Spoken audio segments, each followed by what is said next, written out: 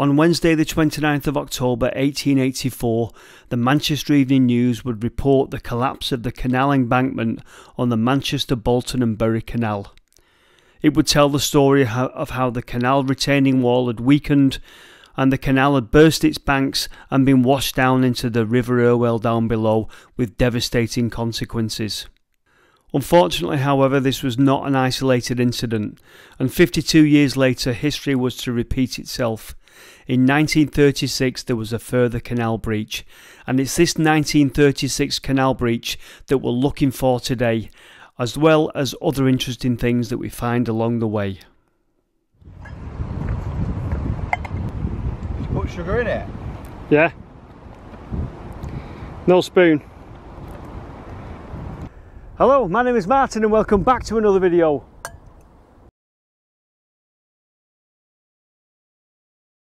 Behind us there is the River Irwell, as you can see, and it's quite a mild February day today.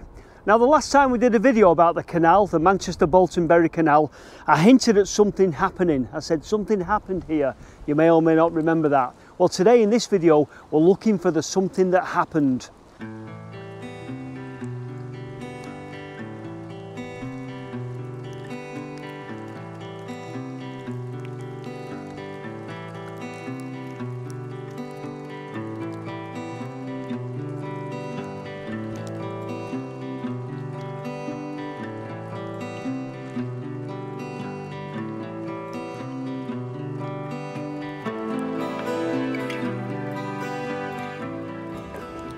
Now, just while we're looking for this place along the canal, at this point the Manchester Bolton Bury Canal had a fatal weakness, or it turned out to be a fatal weakness. Let me show you what it was.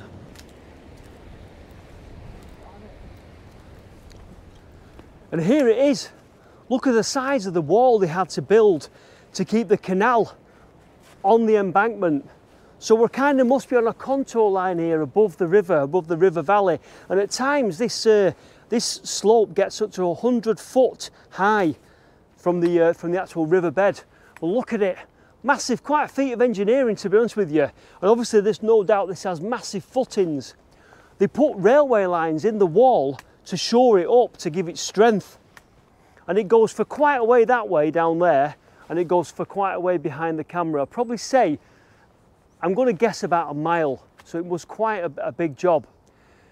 Big footings on top, canal footings, canal stone, dress stone footings on the top, and like I say, to keep the canal just beyond there where it was. Anyway, I'm going to carry on walking along the side of the wall, because I'm going to show you that the wall wasn't infallible. So as we walk along the wall, you can see here how it's all starting to fall into disrepair, and it needs looking at this, because the whole thing could happen again, to be honest with you. But there is a theory as to why it's ended up like this. I'll tell you later. Okay, so where are we this week? Well, there's Manchester, and as always we'll zoom in on Google Earth to see where we're going. A place we've been to before, the Manchester Bolton Bury Canal. As we zoom in, we're looking at this area here, not far from Ladyshore Woods. Right, so there you go, there's the River Irwell where we just done the opening scenes, and that line there is the canal, the remains of the Manchester Bolton Bury Canal, which is now disused, but you can just see it there. I want to introduce this topography though here between the river and between the canal, because the canal's perched up here on quite a high bank. This is taken from an Ordnance Survey map, and it's I've just highlighted the contour lines. 50 metres above sea level down at the riverbed, and up to 80 metres just up near the canal, so that's 30 metres. I looked that up, that's like 98 feet, so it's quite a drop from the canal down to the river bank. Yeah, anyway, let's go back to the Google Earth. So rather than drop down vertically down the bank, what we've done is we've kind of took an easy route, and we're walking along here between the river and the old canal, and that's where we've seen all those strange things, the little doors in the trees and everything. And on our way to where we're going to go past this weir, and first off we're going to encounter something quite interesting.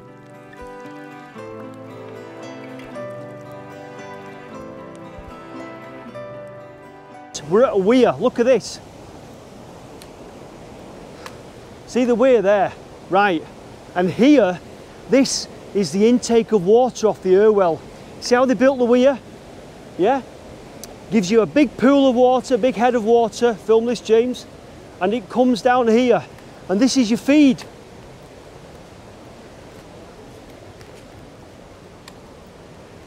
This would have been probably some kind of sluice gate mechanism here, and look at the stone there that they've built to direct the water this way, and then there's some sort of like construction there over there. Let's just go over here a minute. Wow, come up here James and look at this. We've even got a beach down here.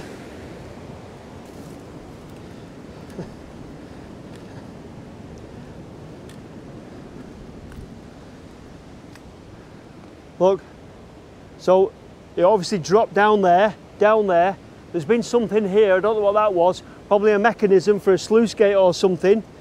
The water drops down there, down a gate, and runs onwards here.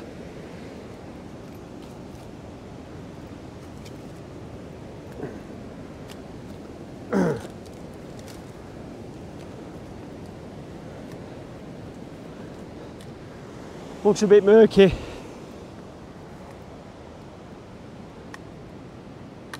But it runs on there. Obviously that's all iron stained now and stagnant and horrible, but the leak runs on there, as you can see. Looks really murky, doesn't it? Obviously some kind of works. I'll have to look at the old maps and see what this was. There you go. I looked at the side-by-side maps courtesy of National Libraries of Scotland, and it was Cream's Paper Mill. Looking at the left-hand map there, Cream's Paper Mill it was. Been meaning to come here for a while, and I've ended up stumbling upon it by accident. But yes, that's what it was. Now long since flattened. Anyway, let's crack on, just looking around this site briefly. That leak that we saw just then may have sort of like fed this thing here. But behind the camera that James hasn't spotted is something interesting. Look at these steps.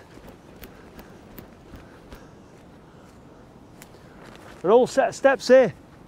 Run James, run.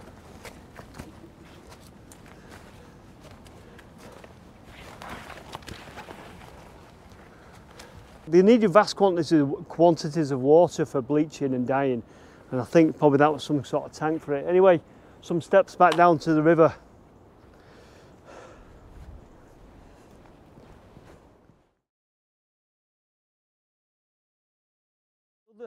So the canal breached its banks here. You'll notice behind me there, the towpath runs round there, round that way. And the reason it does is to go round where the canal breached its banks. Right, so there you go. Let's have a look. That's where the breach occurred there. Let me just zoom in on some detail for you. As I zoom in there, this is where it happened, and it's so overgrown now you can't really tell. The biggest giveaway is, as I probably pointed out to you, or I'm going to, the footpath, the towpath that everyone walks along, suddenly gets diverted that way round to the safe side of the breach, then comes back that way there like that, and then there you can just see the ravine where everything went pear-shaped and the canal burst its banks and went crashing down the valley there into the river. So that's your biggest giveaway there. Why did it collapse? Well, they think it was probably something to do with, just over here is a colliery called Ladyshore Colliery, lots of mining works. They weren't sure if there was some sort of subsidence in the area that had caused it to go. A lot of rainfall around here all the time, possibly weakened the footings of the retaining wall, but for whatever reason it went, and it went with one hell of a bang, if you like, and it took the canal and some boats with it. This is a great picture that sort of illustrates what's going on, and it was taken, I don't know the date on this, but it was taken at a time where there was less foliage around, taken from the opposite side of the river. See where the arrow is? That's showing the canal along the embankment. You can see that there. Look how precariously it's perched above the river, and then over there on the horizon is Ladyshore Colliery, and I suspect its workings went right down deep below where the canal is, probably under the riverbed as well, but there must have been possibly some subsidence. This is the theory as to what happened and why that wall was so susceptible to collapsing over the few times that it did over history. Now, it was 80 odd years ago that this happened, and since then the landslide where it went down is now full of trees and all sorts of overgrowth in it and everything, and yeah, all the footings and the parts of the canal wall went with it. But there's so much overgrowth here now, you can't really, it's hard to get the impression of how far it slid down the hillside. But I'm just going to go over this fence here and try and show you. Through the broken fence that somebody's put here for us. Down here, where's my stick? Can you get down here, James?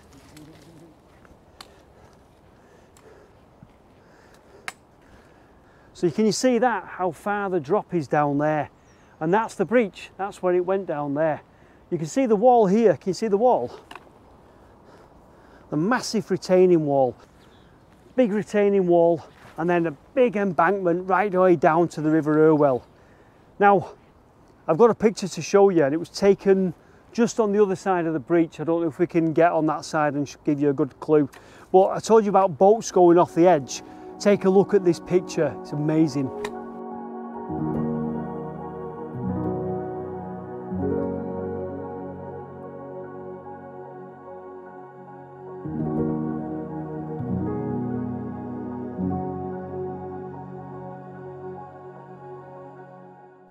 You can even see the boxes in the boat that would have been filled with coal at the colliery. Now, before we go down to that bottom part near the river, I need to have a word with James. Bit of a trek, this, isn't it? It's a trek. Knackered. I think you're more knackered. I think you're more knackered. Walking on all these embankments, it's muddy as anything, isn't it? It's slippery. Yeah. I've gone a few times that you haven't seen off camera. Camera weren't running. Anyway, what do you reckon? Brew. Brew? And oh look, we're here by the River Irwell at our favourite spot, the old bridge stanchion that's left in the middle of the river.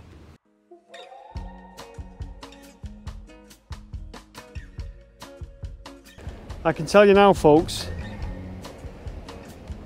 we've not got a spoon, have we? No. We've had it once. We had it once on White Nancy, didn't we? We can't have a spoon. Twice. Twice, yeah. It's not going to happen. It's too greedy. What are we on? Tea oh, cakes. Tunnock's tea. Hang on a minute. Tunnock's tea cakes, amazing. But you've been on. You've opened that already. Rats. Rats in my bag. Was it rats? Yeah. The escape from your wallet. Yeah. You know what I've got? What? Scotch egg. Scotch egg, is it? Yours, half of the Scotch egg that you didn't eat before. In fact, I'm quite surprised. Oh, hang on a minute. I thought you'd left all the egg in it, but you bet half and turned it over, haven't you? Right, so you swine. I'm thinking, oh, that's good of him to leave the whole egg in there for me. Many years ago, son, many years ago.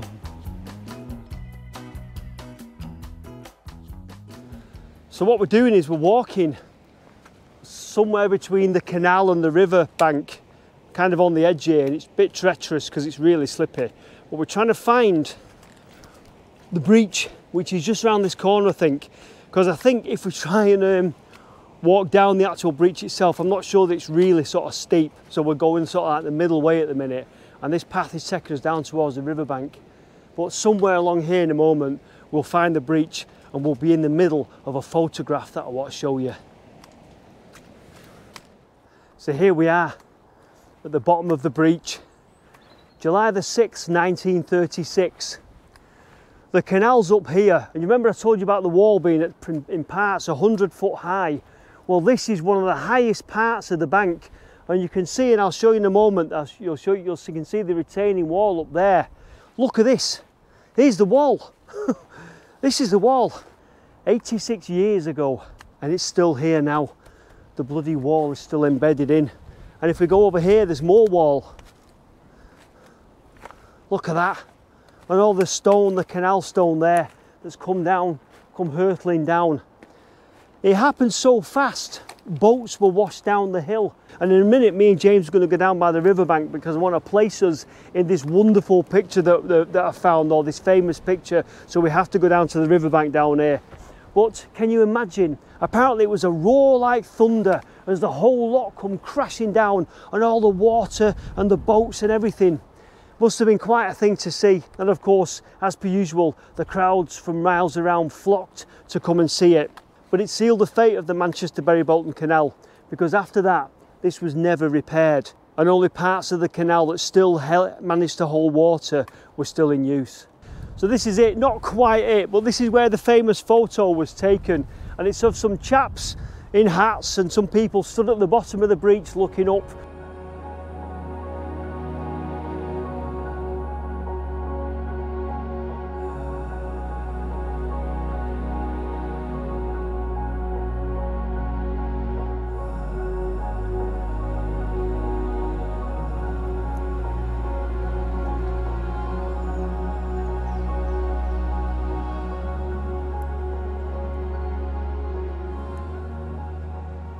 What it did was, when all that stuff came down, it actually ended up in the River Irwell here and almost blocked the river. It would have been a hell of a sight to see. It come hurtling down and ended up there. But nice to think that the fish actually got a bit of a lift downwards from the canal down to the river, but I imagine a lot of them wouldn't have survived. A lot of it's overgrown now, so there wouldn't have been all this foliage and you could see clear right to the top. But come over here, James, look at the wall.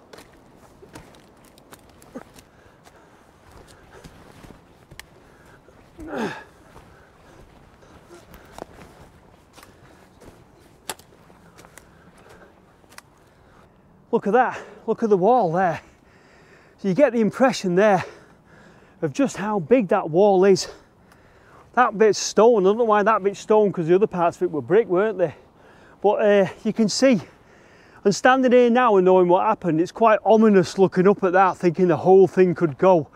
You see the ravine, it's hard to see through all the foliage, but it's hard, that's where it came down there. And you see the massive pieces of canal there, canal wall rather.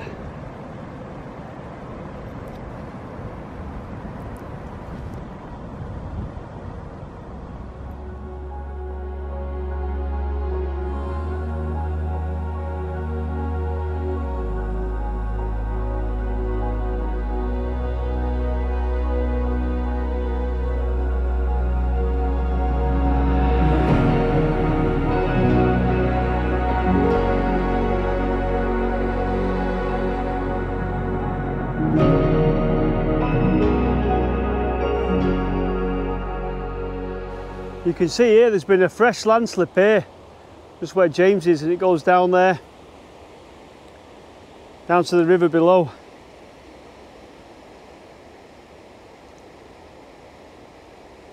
There you go, the canal breach on the Manchester Bolton Bury Canal. And in the next time we're here, we'll go further down towards where it splits towards Bury and Bolton, would you believe? Anyway, hope you enjoyed the video. Thanks for watching, take care. See you in a bit. See you in a bit, bye for now.